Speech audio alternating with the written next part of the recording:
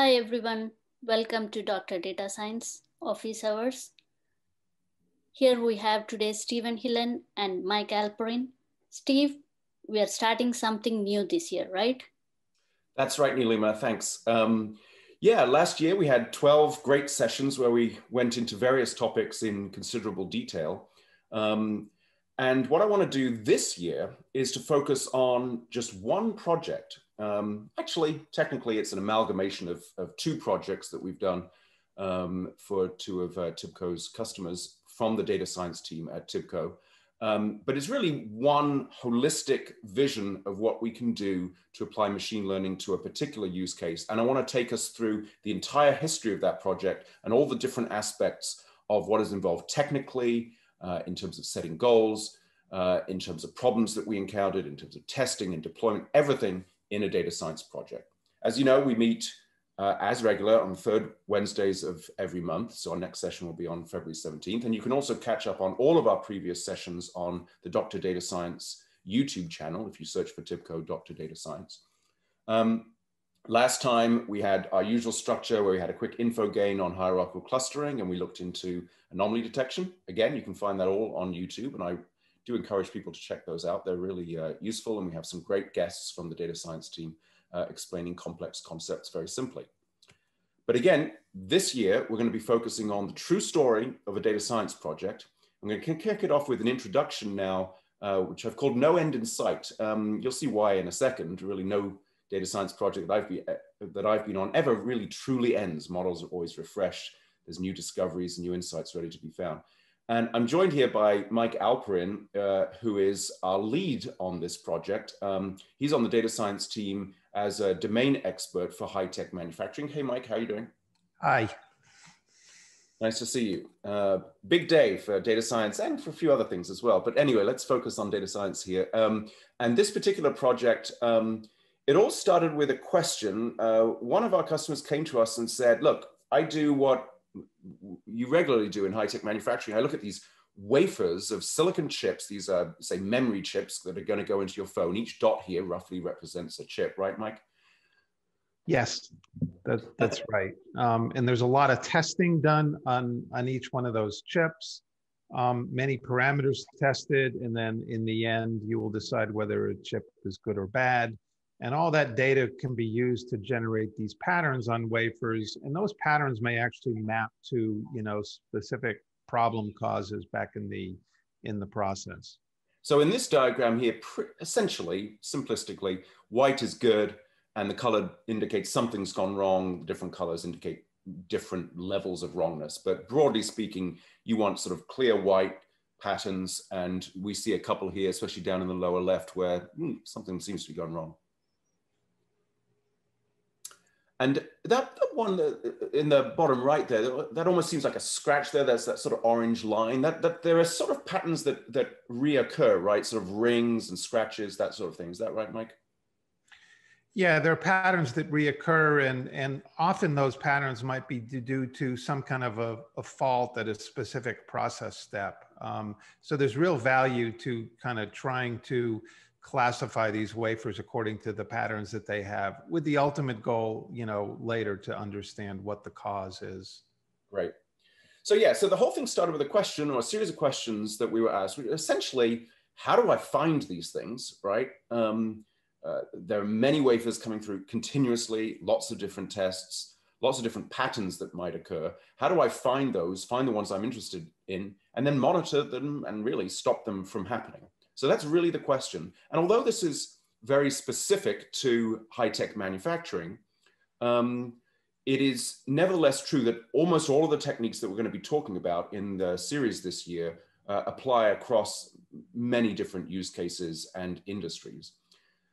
And one thing that is also true across different industries and practices in data science is that while it starts with a question, you never know how the project is going to go. And you're going to see lots of different avenues and exploration and tangents that we go on. But the one guiding light was also always this question. And every so often, Mike and I step back and say, let's remember what we're trying to do here, which is identify these anomalous incidents, track them down, and stop them from happening. So that's our sort of pollster. Where are we today? Let me give you a quick review of what the team has done. If you see here on this dashboard, we've got wafer maps being represented, and we've sort of clustered those together to identify different types of patterns. So automatically, the user doesn't have to search through these anymore. We're automatically going to suggest these different clusters. Here, for example, just one cluster shows this sort of heart shape, and the user can sort of drill into those, take a look, maybe look at some other clusters. Here's another one that almost also looks like a heart, and the user can select those then and create new superclusters, joining clusters together, adding things in and out to come up with what they regard as the heart shape and some samples of that. So it's a little bit of semi-automated, these clusters suggesting these patterns, and then human guided by adding new wafers in and taking those out, that the engineer decides truly the heart pattern of interest. And once we've got that semi-automated grouping of wafer maps, we can actually then start to build a model with that. And we actually do this in an iterative way. So we build the model, make it have predictions. Here we see that it's made some predictions. We use this confusion matrix over here to find those the model hasn't identified, but we decide actually probably are the heart patterns. So here we've got some that look like donuts, some that look like hearts. We pick out the hearts, add those back to the target group, and rerun the model, get the suggestions back, use the confusion matrix, and so on. Then what we do is we can deploy the model to identify this particular group of anomalous patterns, and we can deploy that on streaming data so that as wafers come in off of the factory floor, we automatically disposition them according to this model. In this case, we're seeing this donut pattern. It's scarily high. There's a lot of donut patterns appearing off the factory floor. And so we can drill into those now and see what's going on. So we've created this dashboard, and that actually has a lot of technology and data and techniques behind it. We're going to drill into all of those in this. But fundamentally guiding it is this idea. Mike, you were calling this, it's semi-automated. I think one of our data scientists called it almost like semi-supervised learning, where you have this interaction between unsupervised methods with the clustering, supervised methods with the with this classification model here, human guidance as we continually reconstruct the target group, and so on. It's pretty novel, right, Mike? Yeah, and I think that's really important what you just said, Stephen. It's the idea that, you know, we're going to use the best data science we have to make recommendations, but we always have that subject matter expert in the loop. You know, this is the person that really probably understands, you know, what generates these patterns. And so we always let the, you know, let the person, the user make the kind of final decisions about what goes in each group. And that's key here. Yeah. Yeah, I can't wait to go into the different sessions that we have planned for this year to show how we have this interaction between very usable visual dashboards, complex models, image transformations, streaming data, deployment of models at the edge, lots of different aspects of a data science project, all brought to the fore with this really very simple use case, which is something weird is going on in the manufacturing process. Help me identify it from massive data, and then help me drill into it. Talking of drilling into it, if we go to this next dashboard here, also in TIBCO Spotfire, what we actually do is we say, okay, fine, this anomalous donut pattern or heart pattern has come on off the factory floor, and preceding that has been a whole bunch of manufacturing process steps. This what takes days or even weeks, Mike? How long does this take? And all these different sensors, right? Yeah, weeks to months, actually. And at every point, a sensor is tracking what's the temperature, pressure, and so on. And what we've been able to do using big data and variable selection techniques and a whole bunch of magic that, again, we're going to be going into, we can actually isolate a particular sensor in a particular process step that seems to indicate that the donut pattern, for example, is going to occur. So here we've got two sensors that are particularly high on our list of variable importance, if you like. And we can drill into those and see immediately then, yeah, for the donut pattern, there seems to be a drop in pressure or a drop in temperature or whatever it might be. Yeah, and that's a really, very valuable type of thing to do, right? If you think about it, you have this very complicated process with lots of different process steps. And at each process step, you have equipment and possibly many sensors on each piece of equipment. And, finding your way through that to kind of find the needle in the haystack, to find, the machine and the step and even the sensor that that shows a relationship to the problem that you're looking for, that can be very tedious and time consuming. And so having the ability at least to get a first cut at this and just push a button and get some candidates that could be causing that problem saves a tremendous amount of time and money, right? I mean, if you have sometimes these patterns will occur and then they reoccur time and time again, as we saw in that streaming chart, and that can cost what? How much? Like millions? Yeah, I mean, definitely money, because if you solve a problem like weeks earlier, then that's like weeks of not producing bad product for that time. So, yeah. So that's more or less where we are right now in the project. As I said, there's no end in sight, right? We're continuing to refine this. Where are we at this point, Mike? We produced these dashboards, right? We've got this big data processing to do the root cause analysis. Yeah, so I mean, right now, we have a good application for creating the models and doing batch scoring for medium-sized data sets. Really, what's next is we're working on a new architecture to kind of scale this up to larger data sets and also work on real-time scoring.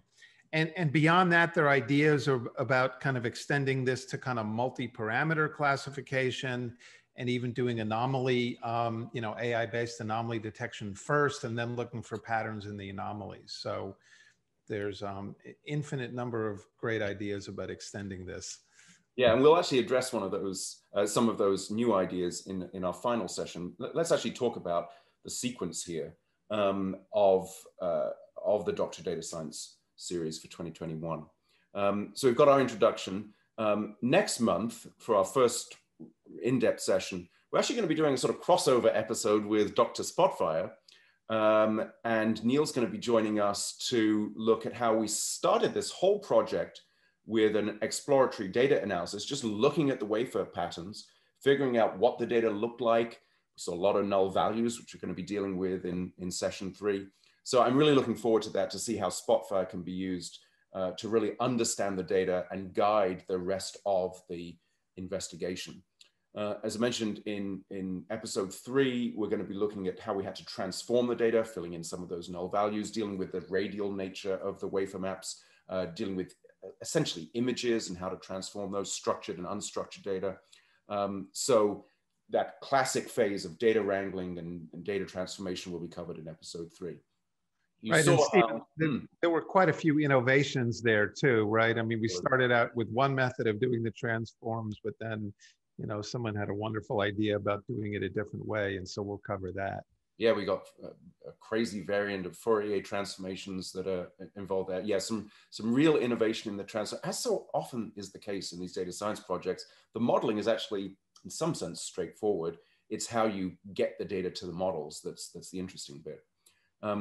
In episode 4, we're going to be talking about those clusters. So how we identified the particular wafer map patterns automatically. There can be dozens, not hundreds of different patterns in a given factory process. And so identifying those naturally occurring patterns is a subject of clustering. And of course, we start with classic methods like k-means, but we quickly find ourselves having to innovate in that area as well. Then we get into that iterative modeling process that we showed you in that short video, where we have the human interaction using the confusion matrix to identify things that the model hasn't found and rebuild the model in real time. And then, of course, we have to deploy that model. As Mike said, we're now in the process of getting that to scale and having that run on streaming data, have it running on batch data going back many months.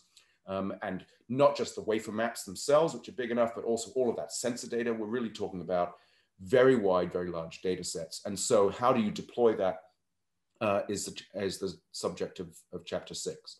And then another form of deployment is how you get that to the end user. So we'll be talking about methods and best practices for the user experience in the dashboards and how we created those and tested them with real factory engineers to make sure that they got the job done. As we start to drill down then into the root cause analysis, we start to bring in that sensor data, which is time series data. And so having to deal with a large number of very long time series and normalize those across different sensors and across different metrics, we had to innovate in that area as well. So we'll be discussing our time series work in episode 8. And then in episode 9, how do we take that big mass of variables, not just the sensors, but other variables as well, and winnow those down so that we can get back to the end user to say, this is the source of the problem. This is the sensor, this is the process step that you should be taking a look at. I've already mentioned how we had to wrestle with big data. We'll take a step back in episode 10 then to really look at where we've got to in our architecture. Hopefully by episode 10, we'll have settled on the architecture that we're going to be using. So you're really going to be viewing the evolution of this project in real time. We've already solved a lot of the problems in terms of scalability by using parallel methods and Hadoop and Spark and other data sources, pushing things to the cloud to leverage compute scalability. So we'll touch on those subjects in episode 10. Episode 11, you know, when I was going over this program with one of the data scientists, he said, what about the testing? And I was like, how could I forget? It's so important. Something that's often forgotten, as I did, in data science projects is the testing of this. It's actually going on throughout, but we'll take a special step back to look at how we apply testing throughout the process, and then towards the end for usability, for scalability, for accuracy, and so on. And then finally, Mike and I will get together at the end and we'll say, where are we going next? What are all the other avenues that we'll explore? And what can we learn broadly about how to run a data science project and how to deal with all the conflicting priorities and changes as we go through. So I'm really excited to do this. Mike, thanks for helping me launch it. Any final thoughts? Yeah, final thoughts are, I mean, if we just zoom out for a second, this is an example of kind of finding patterns in, you know, one particular case, these kind of round wafer maps, and it's for a specific industry. But if you zoom out a little bit, you know, with the advent of kind of IoT and all these connected sensors, there's a tremendous amount of data available that has temporal patterns and spatial patterns. You know, anything with an image may have patterns in it, but there'll also be patterns in sounds. And I believe that, you know, what we're going over here is could be turned into like a general method. The details might vary at each one of these steps, but I mean, I think this is a general method for dealing with detection of those patterns. And this is like a really important area, I think, because human beings are very, very good at detecting patterns. You know, we're really kind of, our brain is really wired for it. And, you know, the ability to start to automate some of that is very exciting. And it's kind of a new area. It is. Great, thanks, Mike. That's a great summary. I totally agree. It's this interaction of the human element and the automation is, I think, the common theme here. So join us next month for this crossover episode with Dr. Spotfire, where we'll be using exploratory data analysis techniques to look for the needle in the haystack. It's going to be a lot of fun. 12 episodes throughout this year, and who knows where it'll end. So join us. Thanks very much. Thank you. Thanks.